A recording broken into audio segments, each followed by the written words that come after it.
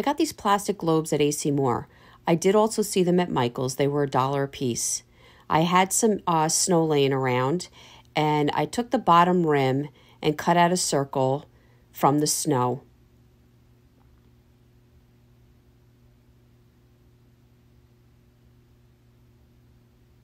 I believe I put together maybe about 3 of them.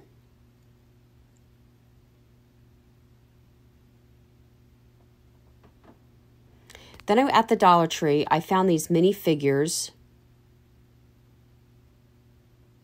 for a little village, but I decided to grab them for these cones. I thought that they would work out really great, and they actually did. They had snowmen, they had children shoveling, they had street lanterns, they had a bench, a lot of cute things, and I basically just glued it to the inside of the lid. It's really the bottom of the globe, but it's the part that screws on. And I thought it made a really cute ornament.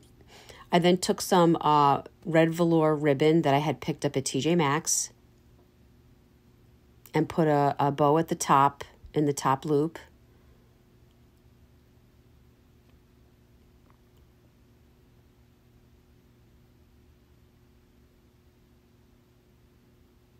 And then I took some more ribbon and put it around the bottom base just to give it a little bit more, a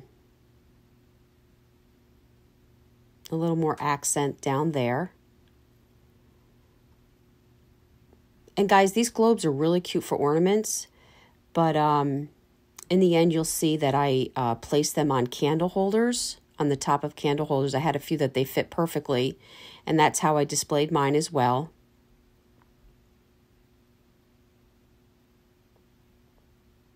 Really easy, something you could do with the kids. Guys, if you enjoyed this video, you can go over to YouTube and subscribe to our YouTube channel, Chalk It Up. And for any painting needs or brushes, you could go to chalkitupfancy.com.